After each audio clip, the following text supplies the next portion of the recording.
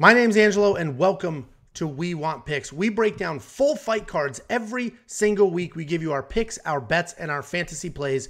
Make sure you like and subscribe so you don't miss any of our content. And this is brought to you by Earn You. Earn You is the world's first sports and esports prediction game, allowing you to earn crypto risk-free. Check it out now at earnu.com. And ODDSJAM. ODDSJAM has the fastest real-time data integrations to spot discrepancies between different sportsbooks and helping users place risk-free bets. Check them out at oddsjam.com. And then next up at UFC 273, we have what is probably my most controversial breakdown this week. People, the amount of time people have spent arguing with me about this fight is insane. We have Mackenzie Dern taking on Tecia Tiny Tornado Torres. And Mackenzie Dern is 11-2 overall. She's 4-1 in her last 5. She's coming off that one-sided loss to Marina Rodriguez. And Tecia Torres is 13-5. She's 3-2 in her last 5. And she's coming off a dominant win over Angela Hill. Mackenzie Dern, she's an amazing grappler. And she's trouble for anybody that she goes to the ground with. Anybody on the ground with her is in some sort of trouble. Her striking has improved over the years, but she's definitely not a striker. And sometimes she's way too comfortable striking, where she's just coming forward, bombing away, and not even looking for takedowns. And the issue is, even if she's looking for takedowns, she's not very good. She's not very good. She has a 10% takedown accuracy, and cue Angelo's rant on phenomenal grapplers that can't wrestle. It makes no sense. I don't know how you can literally be, at one point in time, the best human being. If you look at the planet Earth, at one point in time, Mackenzie Dern was the best on that entire thing at jiu-jitsu. The best. And she just never spent the time to learn wrestling takedowns. I just don't understand how you can be that good on the ground. She was too busy trying to learn English. That's my second rant, which is coming up. But I will never understand that. She's not the only fighter. She's just the most obvious one that struggles from this, because she's stupid tough. Stupid tough, phenomenal on the ground, zero takedown offense. Makes absolutely no sense. Tecia Torres is good absolutely everywhere. She's got very nice boxing. She stays in people's faces.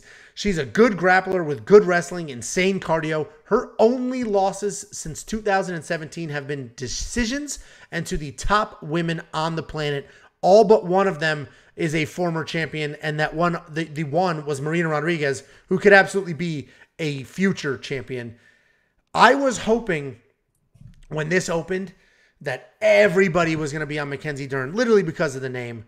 But Tecia Torres actually opened as a medium-sized favorite, and the money has moved. Tecia Torres is now underdog on a lot of cards, or even, and here she's even an underdog on these odds, which is honestly surprising me. And again, I'll never understand how somebody could be that good at jiu-jitsu, not have the wrestling. Mackenzie Dern, if this is a grappling match, dominates. I don't see her getting takedowns. She has a 10% takedown accuracy. She's not going to take down Tecia Torres. Tecia Torres is not somebody that gets taken down all the time. She's got crazy fast hands, incredibly mobile, insane cardio. I think Tecia Torres wins. I think she dominates. I got a moneyline bet on Tecia Torres at this point. And my last little rant, Mackenzie Dern's accent is fake. Somebody spent literal hours today writing full paragraphs to me about Mackenzie Dern's accent. And listen, she grew up in Arizona. Yes, her father is Brazilian. My parents are not from America, and I grew up in America, and I don't need a translator after my fights. It's ridiculous. It's absurd. The accent is fake. Well, the translator was for the Brazilian fans. It wasn't for her. What are you talking about? She speaks perfect Portuguese. I know she was speaking English, but he translated Portuguese for everyone listening. No, George Gurgel was translating Portuguese to English for her. No, he was doing it for. Okay, shut up. You're wrong. Pull it up. And she's done it in multiple fights. Anyway, Tecia Torres, love the pick. I love my own pick. Picking Tecia. I imagine most people are on that side as well, including you, Jacob. What do you think? Yeah, Mackenzie Dern, listen, former lock of the week, and for the first time ever, Angelo, we have... No, she's not about it. Yeah, Former lock of the week. I love Mackenzie Dern for obvious reasons. I've called her a number of times the Francis Ngannou of the ground, right? If you land in Francis Ngannou's fist in your face, you're going to get knocked out. If you go to the ground with Mackenzie Dern, you're going to get submitted. That's what's going to happen. Just 100% of the time, you will get submitted if you're on the ground with Mackenzie Dern. So I am biased in my love for Mackenzie Dern. I former lock of the week, blah, blah, blah. I think Tecia Torres dominates this fight, and she might even finish Mackenzie Dern. Not like she's not a powerful knockout, but I think it's one of those volume up against the fence because Mackenzie's tough. I think it's going to be the rest. Fight back, boom, boom, boom, boom, boom, boom. Tecia's just all over, late second, third round, can finish Mackenzie Dern because this fight is not going to go to the ground. Mackenzie Dern is not going to be able to take Tecia Torres down. Tecia Torres has been around the block. She knows not to go to the ground. Mackenzie Dern, she's not that stupid. Unless something weird happens, something like trip. We saw that with the Blood Diamond and Jeremiah Wells fight where Jeremiah Wells kind of like fell down and Blood Diamond for some reason jumped on top of him and ended up getting submitted. Tecia Torres isn't going to do that, but maybe some weird exchange happens to where they end up on the ground and Mackenzie's able to get a submission win, a Hail Mary submission. That's really her only chance. I mean, in the striking, Mackenzie has done better in the striking. Her only losses are the two best women in the division in Marina Rodriguez and Amanda Ribas, and she lost striking battles to both, but she hung tough, and she is tough, and she will be there.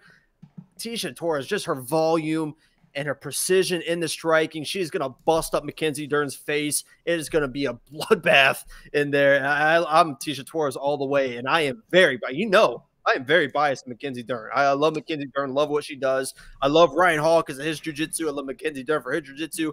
I don't think she gets a chance to use it. I'm Tecia Torres all the way in this fight.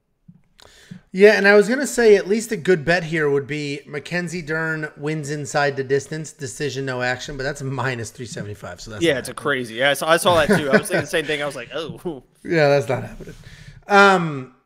We agree here. I think Tecia Torres is great value at $8,000 in DraftKings, except the fact that I actually don't think she scores very well because without takedowns and without control time, you're really just relying on strikes to score points, and strikes are literally a fraction of a point in DraftKings. So as high as I am on Tecia Torres, and I have a money line bet on Tecia Torres, I don't think she'll be in my DraftKings lineup. I'll have to look, but because I don't think she gets a stoppage, and just strikes don't necessarily add up to a ton of points. What do you think?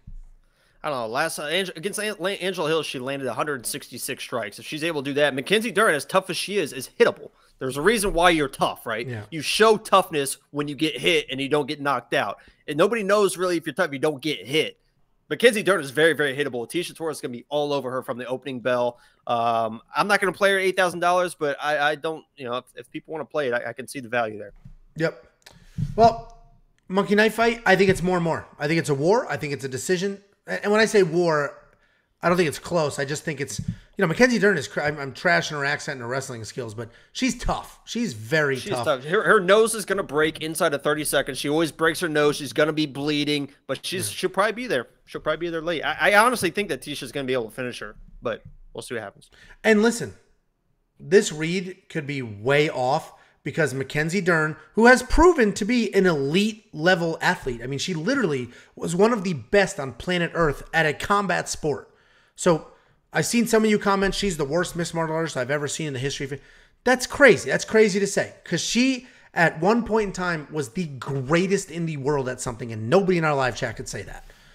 And if she's taken sort of that commitment, those abilities, everything that got her to that point in the jiu-jitsu world, and has focused nonstop on her wrestling, she can be a threat. And she may come out with a wrestle-heavy game plan and look good.